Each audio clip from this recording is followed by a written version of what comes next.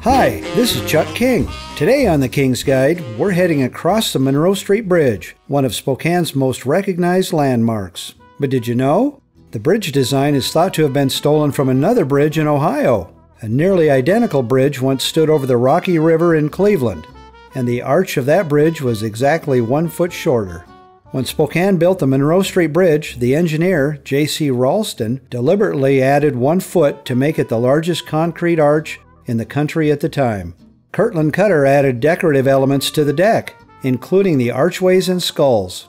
But today's Monroe Street Bridge is actually the third bridge to cross the river on this site.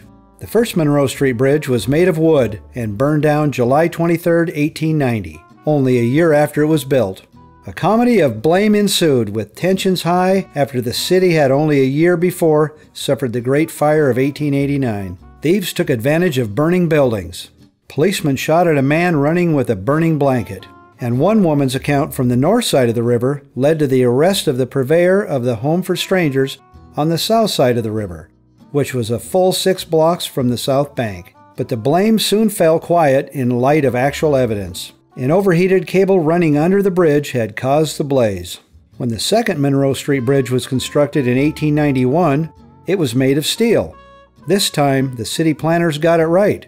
Or did they? The steel bridge was 128 feet above the river, and it was over 1,210 feet long. Bridge traffic in the 1890s was generally limited to pedestrians, horse and buggy, and of course cable cars. The Spokane Cable Railway Company built a line that eventually stretched all the way from Twickenham, or what many know as Knapp Park, to the corner of 14th and Bernard on the South Hill. The Spokane Falls Review reported that upon the opening of the rail line, houses began popping up all along the way. Differing from electric trolleys, cable cars are towed along by an underground cable that runs continuously.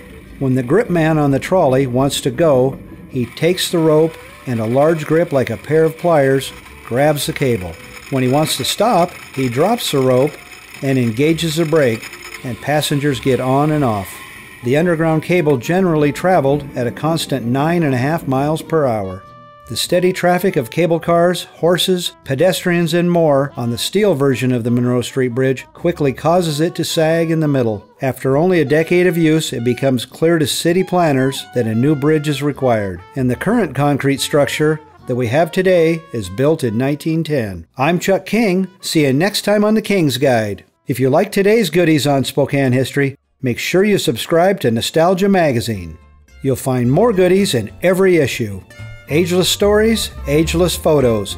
That's Nostalgia Magazine. I found my love in Avalon, beside the bay. I left my Have you seen this Wallace Gamble footage? Why are cars being dropped off the Monroe Street Bridge?